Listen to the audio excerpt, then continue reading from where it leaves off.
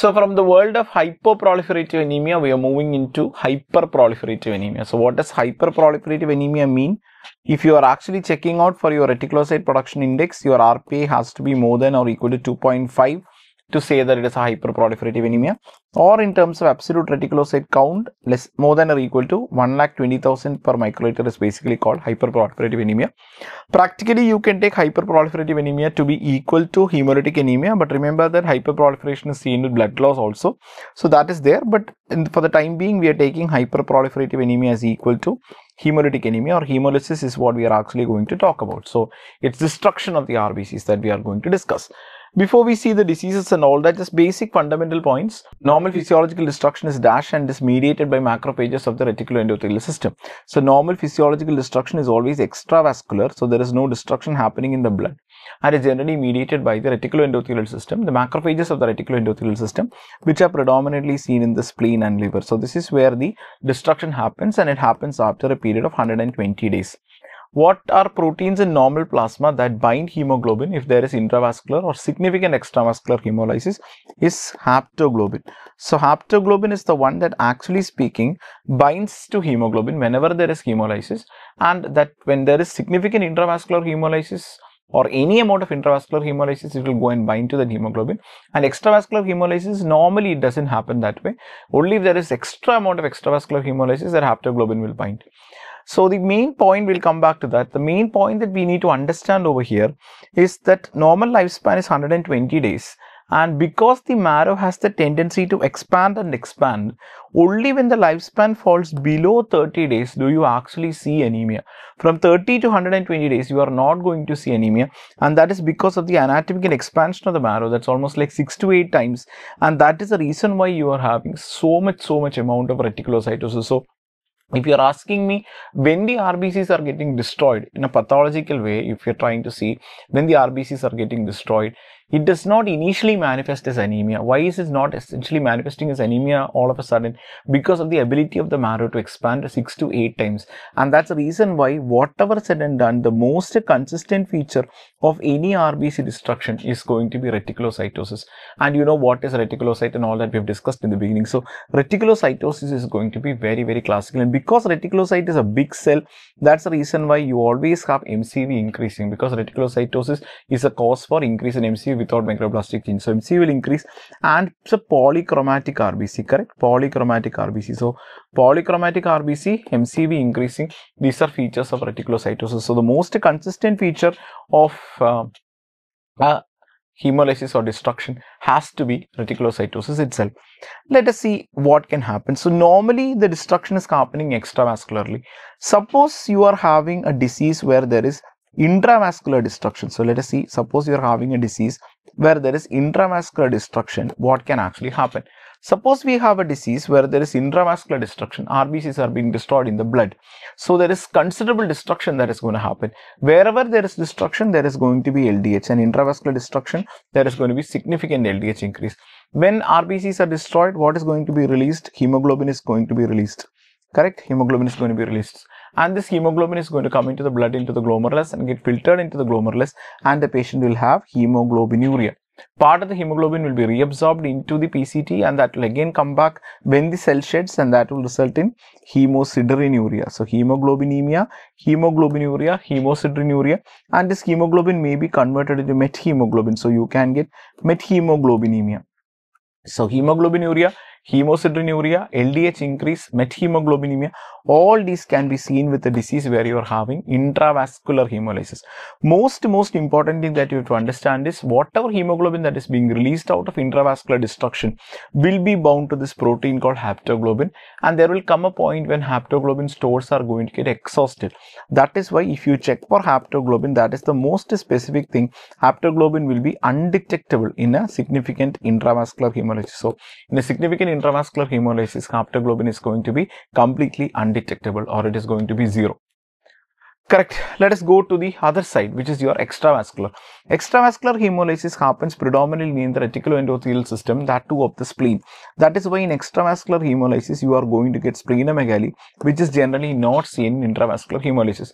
In extravascular destruction, this much amount of florid destruction does not happen. So LDH is going to be raised, but you cannot put it as 3+. LDH can actually put it as 2+. Now hemoglobin is being released and hemoglobin is being converted into heme and globin. Globin goes to the amino acid pool. Heme actually divides into iron and protoporphyrin. So heme divides into iron and protoporphyrin, and this iron is the reason why your ferritin levels are going to be increased in these patients. This is very, very important, because here if you are having blood loss, that will result in ferritin going down because of iron deficiency. Here ferritin can actually increase. This protoporphyrin gets converted into biliverdin, and biliverdin further gets converted into bilirubin. So biliverdin gets converted into bilirubin. So in an extravascular hemolysis, you are going to get hyperbilirubinemia, which is indirect hyperbilirubinemia. In an intravascular hemolysis also, when there are large amounts of RBCs being destroyed, you are going to get large amounts of heme, and that some heme that will come to circulation is going to break down into iron and protoporphyrin, and you are going to get some bilirubin. So jaundice is also there here, but I would say that is mild, whereas here is going to be very, very significant. So you are going to get bilirubin increase. From bilirubin, you will be having urobilinogen coming to the urine and stercobilinogen in feces. So urobilinogen in urine, that is going to be 3+. In a normal person, urobilinogen traces only you can see in urine, and stercobilin in feces. So this is basically what is going to happen in a patient with extravascular hemolysis. So extravascular hemolysis, so many changes are going to be there. Intravascular hemolysis, so many changes are going to be there. Extravascular hemolysis, the king is the spleen. Intravascular hemolysis, it happens in the blood itself. And in extravascular hemolysis, you can see urobilinogen in urine, stercobilinogen in feces, indirect hyperbilirubinemia, and haptoglobin is going to decrease here also, but it is not going to be undetectable like in a intravascular hemolysis. So I think that part is very clear. What happens when there is extravascular hemolysis, what happens when there is intravascular hemolysis, and quite a lot of conditions where there is going to be a common intra and extravascular hemolysis also we have to see. So once we know what happens here, let us try to just put up a classification and see. So you know the destruction can happen intravascularly, or it can actually happen extravascularly, and we have seen the features and all that with respect to it. Let us try to classify this hemolysis. So I have so many ways to classify hemolysis. One way that I can use is inherited causes of hemolytic anemia versus acquired causes of hemolytic anemia. So I can classify it as inherited causes of hemolysis versus acquired cause of hemolysis. Whenever I talk of inherited causes of hemolytic anemia, three things come to my mind. One is that you can have a hemoglobinopathy, which is due to your globin part, which can be a qualitative or a quantitative defect.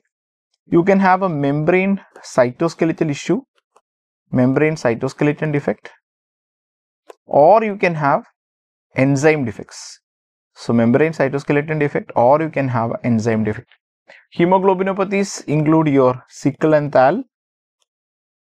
Yes. Membrane cytoskeleton defects include your hereditary spherocytosis, then your hereditary elliptocytosis, ovalocytosis, and all that. Enzyme defects include your G6PD deficiency, pyruvate kinase deficiency, and 5-nucleotidase deficiency. So G6PD deficiency, pyruvate kinase deficiency, 5-nucleotidase deficiency, because this cell is purely dependent upon anaerobic glycolysis. It does not have nucleus, so no DNA. It has no mitochondria, so no Krebs cycle. It has no ribosomes. It has no protein synthesis, so nothing happens. It depends completely on the anaerobic glycolytic pathway. So these are the things which come under inherited. Acquired can be very easily divided into immune hemolytic anemia and non-immune hemolytic anemia. So I can divide acquired into immune and non-immune. Under immune hemolytic anemia, I can think of drug-induced. We'll again see that in detail. Alloimmune, which again we'll see. But most important is autoimmune hemolytic anemia. So most important under acquired is immune, and under that we are having autoimmune hemolytic anemia. Autoimmune hemolytic anemia, again we have warm autoimmune antibody hemolytic anemia, cold antibody autoimmune hemolytic anemia, and paroxysmal cold hemoglobinuria. So these are the three things which you'll again see in detail. So warm antibody autoimmune hemolytic anemia, cold antibody autoimmune hemolytic anemia, and paroxysmal cold hemoglobinuria. Then we have non-immune. Non-immune means you don't have an antibody.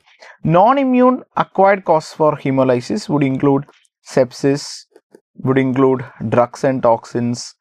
All these things are there. Sepsis, drugs and toxins are there. But most important again there is going to be an entity called fragmentation hemolysis, which is going to be a mechanical destruction of RBC. So fragmentation hemolysis, which we'll have a separate discussion on, prototype example being the TMAs and all that. 4, we can have paroxysmal nocturnal hemoglobinuria, what we call as PNH. So PNH is there, fragmentation hemolysis is there, drugs and toxins is there, sepsis is there. So this is one way of looking at it. So inherited versus acquired. Clear? I think there is no doubt. So inherited these causes, acquired these many causes. Right. Now let us try to draw some conclusions. What are the conclusions that we can actually draw from here? The conclusions that we can actually draw from here are, first conclusion is inherited causes of hemolysis, are all generally having some kind of an intracorpuscular defect, correct? Inherited causes of hemolysis are all basically having a defect which is in the RBC, correct? So intracorpuscular is a word that we can use for inherited hemolysis. So almost all the inherited causes you can see over here are having a problem within the RBC. Whereas the acquired causes are all basically extracorpuscular. Yes, acquired causes are all basically extracorpuscular. Is there any cause which is acquired? Any cause which is acquired where the destruction is happening due to a problem inside the RBC? All the causes of acquired you see, the problem is all extracorpuscular. Antibody is coming from outside, drug is coming from outside, sepsis, toxin is coming from outside, anyway. But the only acquired cause where you are having a intracorpuscular defect, yes, only acquired intracorpuscular defect is equal to PNH. We'll see what is PNH, very, very important. So all the acquired causes are extracorpuscular and all the inherited causes are intracorpuscular. The only exception to an acquired cause being intracorpuscular is PNH. All the other acquired is extracorpuscular.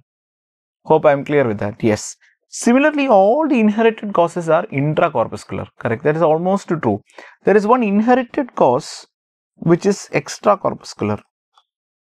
So only acquired cause which is intracorpuscular is PNH. All the inherited causes are intracorpuscular, exception. So the only inherited cause which is extracorpuscular, can you think of?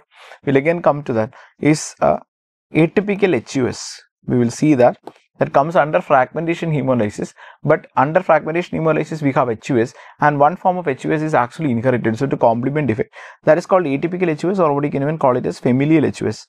So familial HUS is the only inherited condition that has an extracorpuscular cause, and PNH is the only acquired condition which has an intracorpuscular defect. This is very important to know because there is a specific table like this. This is a table from Harrison. Okay, you can see inherited, all of them have intracorpuscular defect, the only exception being familial HUS. You can see all the acquired have extracorpuscular defect, the only exception being PNH. I think I've tried to do justice to the table rather than writing all the causes. I don't think it makes sense. Correct. Now I can actually ask you, do all the inherited causes have intravascular hemolysis or extravascular hemolysis? You look at all these causes, the majority of these causes, all the inherited causes basically have extravascular hemolysis. Sickle has extravascular hemolysis, thalassemia has extravascular hemolysis, hereditary spherocytosis has extravascular hemolysis. So all the inherited causes generally have extravascular hemolysis. The only exception is acute G6PD deficiency. Acute G6PD deficiency, where you can have an intravascular hemolysis. Otherwise, all the inherited causes have extravascular hemolysis. Same way, all the acquired causes, if you see sepsis, drug, toxin, all these things basically have intravascular hemolysis. The only exception to that is autoimmune hemolytic anemia, where you have extravascular hemolysis. So that I think actually confuses you for once and all, and that's the best form of learning here, because you get confused, and once you are confused, I think things are very easy. So we are going to have 3 modes of classification. One is hereditary and the other one is acquired. For the time being, you study hereditary equal to 3. What are the 3? One, hemoglobinopathies. Yes. The other one is enzyme. And the third is membrane cytoskeleton. So hemoglobinopathies, enzyme, membrane cytoskeleton. So these are the 3 which come under the word hereditary. Correct. Under the word acquired, just two things to remember. One is immune, and under immune you take one major heading, that is autoimmune hemolytic anemia. And non-immune, under non-immune remember two words. One is fragmentation hemolysis and the other one is PNH. So fragmentation hemolysis and PNH. This is the basic background. Hemoglobinopathy, you have sickle and thal. Under enzymopathy, classical example is D6PD. Under membrane cytoskeleton, classical example is hereditary spherocytosis. Now I am going to actually make 4 statements. These are the 4 statements which are being asked for the exam. First statement is, all the hereditary forms of hemolytic anemia have a intracorpuscular defect except. So hereditary forms of hemolytic anemia have a intracorpuscular defect except. Okay, second question I am asking is, all the hereditary forms of hemolytic anemia have extravascular hemolysis except. So what did you understand? So hereditary forms have intracorpuscular defect except. Hereditary forms have extravascular hemolysis except. What do you mean out of that? Almost all the hereditary forms, sickle, thal, hereditary spherocytosis, everything have a intracorpuscular defect, and almost all the time the destruction happens at the level of the spleen. So this is what we are actually talking of here. What are the two exceptions? Hereditary is intracorpuscular except your atypical HUS. Hereditary has extravascular hemolysis except acute G6PD deficiency. These are the first two MCQs. Hope I am very clear. Now I will write the corollary of that, which means acquired conditions are all extracorpuscular except. So acquired is all extracorpuscular except. Acquired is all extracorpuscular except what? PNH. PNH is a completely intracorpuscular defect. The problem is in the complement regulatory proteins. Next I am writing acquired has all intravascular hemolysis except. So acquired has all intravascular hemolysis except, because PNH has got intravascular hemolysis, sepsis, TRUX, toxins, MAHA, everything has intravascular hemolysis except autoimmune hemolytic anemia, where the predominant hemolysis is extravascular. So basically this is what you need to understand out of this. If you have the classification in your mind straight, that you are having inherited and acquired is immune and non-immune, inherited is equal to hemoglobinopathy, membrane cytoskeleton and your enzyme, then the rest of the things are actually speaking very easy. And this is what we will be trying to see in different modules now. So the classification is set straight. It is with this classification that we will be actually looking into different modules. This term called familial HUS, although mentioned in Harrison, is to be taken with a pinch of salt because we are not using those terms right now. It is changed, which we will again come back and see. So this is basically the whole discussion. What happens to hemoglobin low? What happens to MCV increased? MCH increased because of polychromasia, reticulocytes increase, bilirubin, indirect hyperbilirubinemia. What happens to LDH increase? What happens to haptoglobin decreased? LDH is more increased in intravascular, haptoglobin is more decreased in intravascular, bilirubin is more increased in extravascular. So this is basically what it is. Just to show you the hemosiderin granules. So hemoglobin in plasma intravascular, urine hemoglobin intravascular, urine hemosiderin intravascular, tissue iron increased extravascular, ferritin increased extravascular, LDH more intravascular, haptoglobin decreased is intravascular, bilirubin increased more extravascular, splenomegaly seen only in extravascular. So that I think pretty much sums it up for a basic intro with respect to this. So from the next module onwards, we will try and see individual conditions. Those individual conditions in a bit of detail so that you understand where to place this with respect to the disease. Thank you.